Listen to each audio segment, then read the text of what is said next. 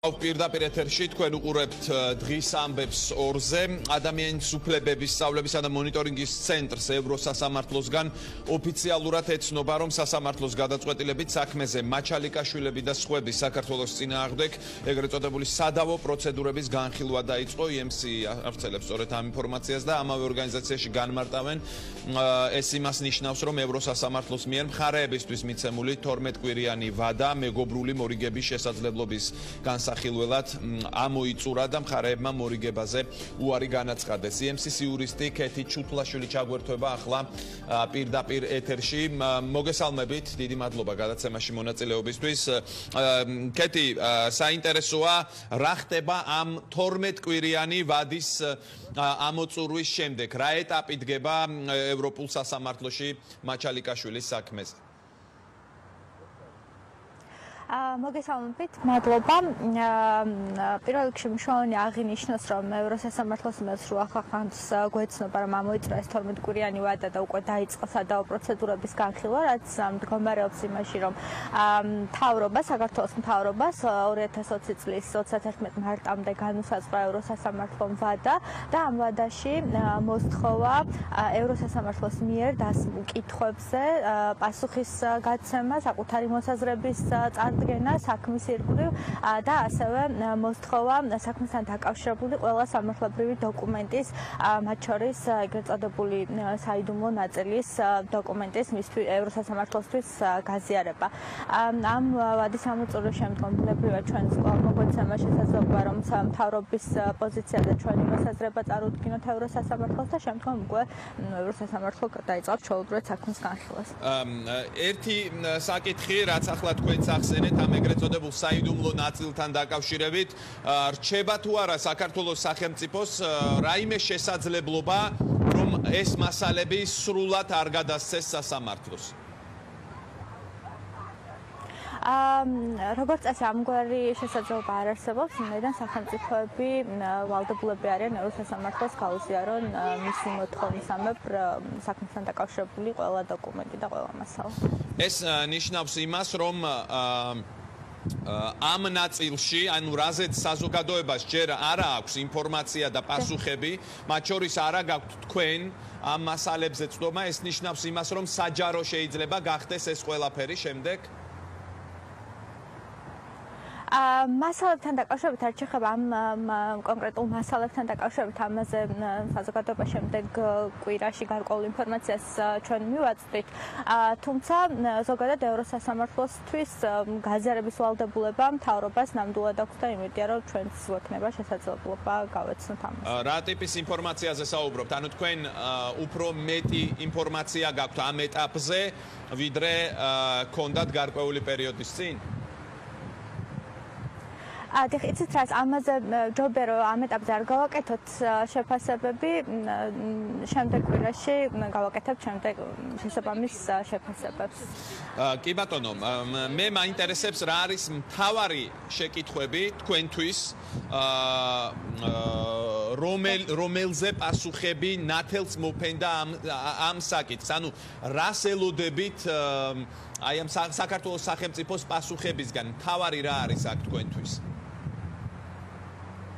ბუნებრივია ყველა ის დარღვევა, რაზეც ამდენი ხნის განმავლობაში საქმეში არსებულ სამართლებრივ დარღვევებზე, რაზეც ამდენი ხნის განმავლობაში ვუთითებდით, ჩვენთვის რა თქმა უნდა საინტერესო იქნება მთავრობის მოსაზრება და მათი არგუმენტები, როგორ გასცემენ პასუხს ყველა იმ მნიშვნელოვან სამართლებრივ მატერიალურ თუ პროცესუალურ დარღვევას, რაზეც ამდენი ხნის განმავლობაში ვაყნობდით ჩვენს მოთხოვნებს. ბუნებრივია მოლოდინი იმისა, რომ რაიმე განსაკუთრებული სამართლებრივი დასაბუთება და არგუმენტაცია ექნება არ არსებობს, ვინაიდან ის დარღვევები, რომელზეც საუბრობთ, თუნდაც ინსტიტუციური დამოუკიდებლობის პრინციპის დარღვევა, რომელიც ერთ-ერთი ყველაზე მნიშვნელოვანი პრინციპია და რომლის დარღვევამაც ამ საქმეზე თავიდანვე შექმნა უნდობლობის და მიკერძოების განცდა, ბუნებრივია, რომ საინტერესო სახელმწიფოს მთავრობას საპასუხი ექნება ამაზე.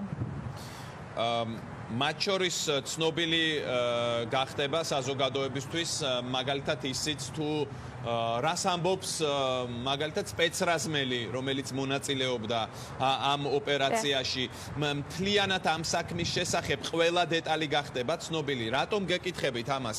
აქ უსაფრთხოების საკითხებზე, როდესაც აპელირებს სახელმწიფო და აქ შემოდის ასევე ტერორიზმის თემა, ეს არის თუ არა ის თემები, რომელიც მისცემს სახელმწიფოს შესაძლებლობას, რომ ყველაფერი საჯარო არ გახდეს. აქ რამდენიმე დეტალი არის, რამდენიმე სამართლებრივი დეტალი არის მნიშვნელოვანი. რა თქმა უნდა, სახელმწიფოს საიდუმლოების დაცვის არგუმენტი სახელმწიფოს გააჩნია, მათ შორის უსაფრთხოების არგუმენტითაც, თუმცა თვითონ პროცესუალურად და სამართლებრივად მნიშვნელოვანია ის შინაარსი, რასაც შესაძლოა სპეცრაზმელი აწვდიდეს გამოძიებას და არა უშუალოდ ის ინფორმაცია, რომელიც შეიძლება წარმოადგენდეს სახელმწიფოს საიდუმლოებას. ჩვენ საწყის ეტაპიდან მივუთითებდით, რომ ამ დოკუმენტებში, რომელსაც სახელმწიფო საიდუმლოებად მიიჩნევდა, სახელმწიფო საიდუმლოებას წარმოადგენდა მხოლოდ სპეცრაზმელების და ცალკეულ პირთა მაიდენტიფიცირებელი მონაცემები, ხო, მათი ვინაობები. და სინამდვილეში ის შინაარსი, რაც შეეძლოთ მათ გამოძიებისთვის მიეწოდებინათ, ამას არ შეიძლება ჰქონოდა სახელმწიფო საიდუმლოების სტატუსი და შესაბამისად სახელმწიფოს, როგორც სახელმწიფო საიდუმლოებად მიჩნევის შესაძლებლობა, სამართლებრივი შესაძლებლობა არ ჰქონდა. თუმცა ბუნებრივია სახელმწიფო, რა თქმა უნდა, იყენებდა ამ არგუმენტს, რომ ეს არის სახელმწიფო საიდუმლოება და უსაფრთხოების არგუმენტიდან გამომდინარე უარს გვეუბნებოდა საქმის მასალების სრულ გაცნობაზე. აი ეს არაპროპორციული და გაუმართლებელი ლეტალური ძალა, რაც კონვენციას ეწინააღმდეგება კონკრეტულად მის მეორე მუხლს. ამ ნაწილში სახელმწიფოს ამ წუთას, აი ვიდრე მას წარადგენს ან არ წარადგენს, არ ვიცი, სტრასბურგში აქვს თუ არა რაიმე მყარი არგუმენტები, რაიმე თუნდაც არა მყარი, მაგრამ რაც ასე ვთქვათ საქმის მასალებში იკითხება. როგორც იცით, სახელმწიფოს მთავარი არგუმენტი ამ საქმეში მის მხრიდან გამოყენებული ძალასთან დაკავშირებით არის, რომ თითქოს და თემირლან მაჩალიკაშვილს ჰქონდა ხელყუმბარა და როდესაც სპეცრაზმი შევიდა მის ოთახში დასაკავებლად, მწოლიარე მდგომარეობაში მყოფი, შეეცადა, რომ ხელყუმბარა აეფეთქებინა, გაეაქტიურებინა და ამის საპირისპიროდ სპეცრაზმებმა გამოიყენა პროპორციული ძალა.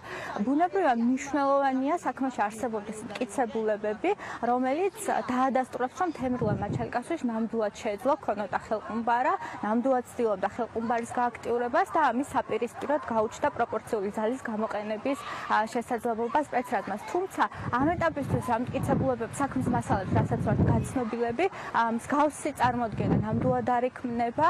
პირიქით, არაერთი საქმის მასალა, იგივე ექსპერტიზის დასკვნა მიუთითებს, რომ თემირლან მაჩალიკაშვილის მხრიდან ხელყუმბარის გააქტიურებაზე და საერთოდ ხელყუმბარის ფლობაზე საუბარი გარკვეულ სამართლებრივ შეუსაბამობებს წარმოქმნის.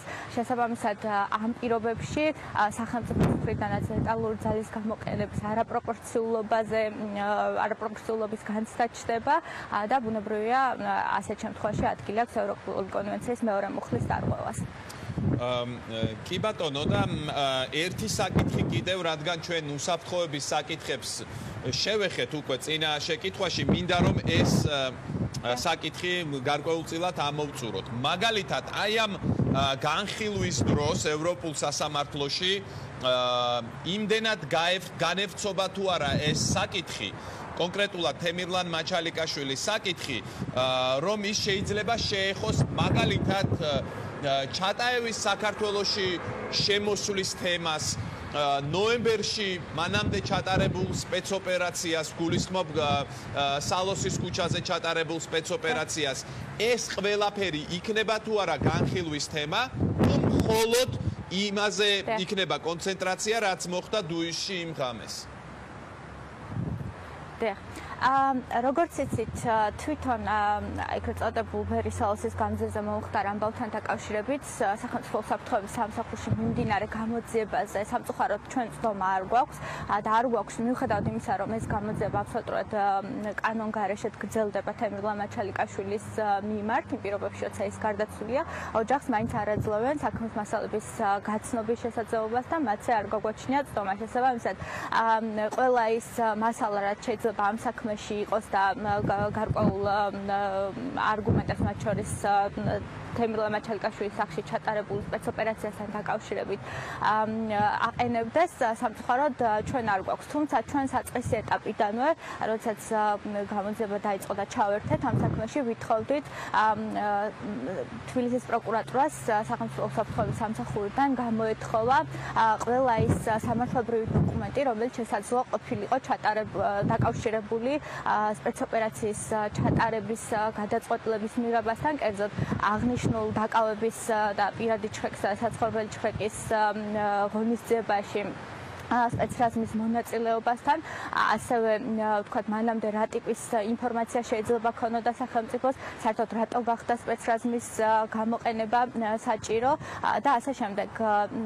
როგორც იცით, ევროსასამართლომაც მოსთხოვა სახელმწიფოს გაუზიაროს ეს სამართლებრივი დოკუმენტები, რომელიც შესაძლოა, რა თქმა უნდა, იყოს იმ საქმის ნაწილიც, რომელზეც მიმდინარეობს გამოძიება სახელმწიფო უსაფრთხოების სამსახურში, თუმცა ჩვენ აგვისტოს თვეში, როდესაც გამოიკითხნენ სულსის მაღალ ჩინოსნები პროკურატურის მიერ, მათ დასმულ კითხვაზე ჰქონდათ თუ არა რაიმე გეგმა და არსებობს თუ არა რაიმე სახელმძღვანელო პრინციპები, სამართლებრივი სტანდარტები, რაც ბუნებრივია, რომ ევროსასამართლოს მოთხოვნაც არის და მათი პასუხი იყო, რომ მსგავსი მასალები არ გააჩნიათ. კი ბატონო და კიდევ ერთი შეკითხვა ამ საკითხზე. თქვენი აზრით, რა შეიძლება იყოს ევროპული სასამართლოს მხრიდან ის ყველაზე უხერხული და მძიმე შეკითხვები საქართველოს სახელმწიფოს მიმართ, რაზეც მას გაუჭირდება პასუხისგაცემა? ბუნებრივია, რომ ეს კითხვები ევროსასამართლომ უკვე დაუსვა, მთავრობას და აქ არის ძალიან მნიშვნელოვანი კითხვები, მათ შორის იგივე ძალიან პრობლემურია ის, რომ არ არსებობდა სპეცოპერაციის ჩატარების გეგმა, სახელმწიფოს არ გააჩნია სამართლებრივი დოკუმენტი, რომელთაც მოაწესრიგებდა მსგავს საკითხებს, არ არსებობდა კონკრეტული გადაწყვეტილების მიღებაზე პასუხისმგებელი პირის მხრიდან შესაბამისი ინსტრუქციების გაცემის დამადასტურებელი დოკუმენტები, რაც ევროსასამართლოს რამდენიმე საქმეში დარღვევაც კი დაუდგენია, რომ მსგავსი დოკუმენტების არარსებობის პირობებში განხორციელდა ცალკეული ოპერაციები. ასევე ძალიან მნიშვნელოვანი არის ის საკითხი, რომ სახელმწიფო უსაფრთხოების სამსახურმა თავიდანვე ამ საქმეში დაარღვია ინსტიტუციური დამოუკიდებლობის პრინციპი, კერძოდ თვითონ სახელმწიფო უსაფრთხოების სამსახურმა ჩაატარა მნიშვნელოვანი საგამოძიებო მოქმედებები და მოგვიანებით რამოდენიმე დაახლოებით თვენახევრის შემდგომ უზრუნველყო მხოლოდ და მხოლოდ პროკურატურისთვის საქმის მასალების გადაცემა და ძალიან მნიშვნელოვანი არის ის, რომ საქმეში არსებული მთავარი მტკიცებულება ხელყუმბარა, რაზეც აღდნობს სახელმწიფო მისი მხრიდან ძალის გამოყენების დასაბუთებას თვითონ სახელმწიფო უსაფრთხოების სამსახურმა, რომელიც დაინტერესებული მხარე იყო ამ საქმეში, გაანადგურა და მოგვიანებით ჩვენ და საგამოძიებო ორგანოს, ანუ პროკურატურას არ მისცემია მასზე საექსპერტო კვლევების განხორციელების შესაძლებლობა. შესაბამისად, იმ კითხვას თუ რატომ გამოიყენა სახელმწიფომ ლეტალური ძალა და რატომ იყო ამ ლეტალური ძალის გამოყენების საჭიროება, ბუნებრივია, რომ ძალიან მყარი დასაბუთება ჭირდება და იმ საქმის მასალების პირობებში, რასაც ჩვენ ვნახულობთ, სამწუხაროდ სახელმწიფოს მსგავსი დასაბუთება და მსგავსი არგუმენტი არ გააჩნდა, ბუნებრივია ევროსასამართლოს წინაშე ამაზეც მოუწევს პასუხისგაცემა.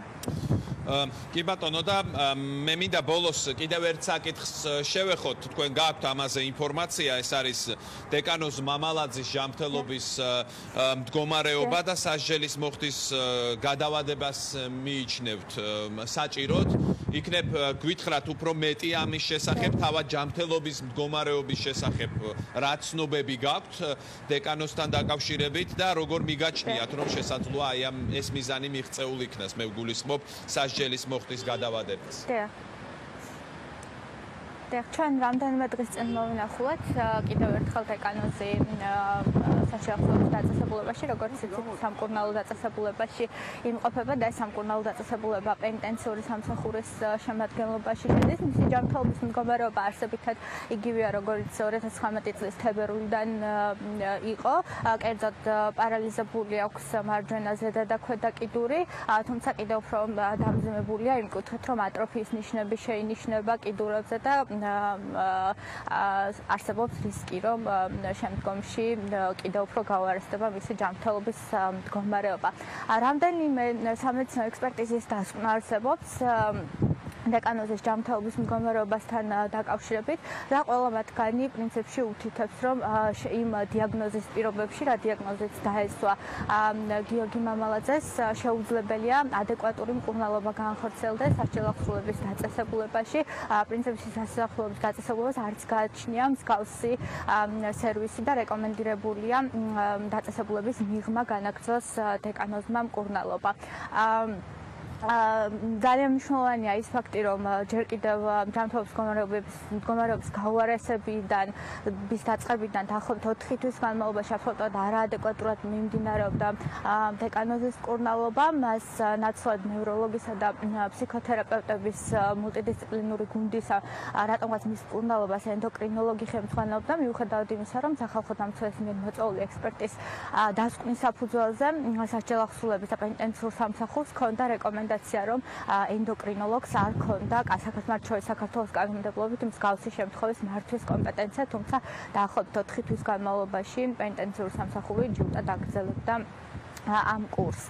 რაც შეეხება სასჯელის მოხდის გადავადებას, საქართველოს კანონმდებლობა, კერძოდ სისხლის სამართლის საპროცესო კოდექსი ითვალისწინებს მსგავს შესაძლებლობას, მსგავს სამართლებრივ მექანიზმს და იმ შემთხვევაში, როდესაც შეუძლებელია მსჯავრდებულმა მიიღოს ადეკვატური სამედიცინო სერვისი პენიტენციური სამსახურის ბაზაზე და მისი ჯანმრთელობის მდგომარეობა მძიმეა, ასევე არსებითი გაუარესების რისკები არსებობს და პრინციპში გარკვეული ექსპერტები აძლევენ პირდაპირ რეკომენდაციას, რომ მკურნალობისთვის და ეფექტური მკურნალობისთვის აუცილებელია სასჯელახსრულების დაწესებულების მიღმა ყოფნა. სასამართლოს აქვს შესაძლებლობა გადაუადოს მსჯავრდებულ სასჯელის მოხდა და მას შემდეგ, რაც გაუმჯობესდება მისი მდგომარეობა, მისი ჯანმრთელობის მდგომარეობა, მხოლოდ ამის შემდგომ დააბრუნოს სასჯელის მოხდის ადგილას.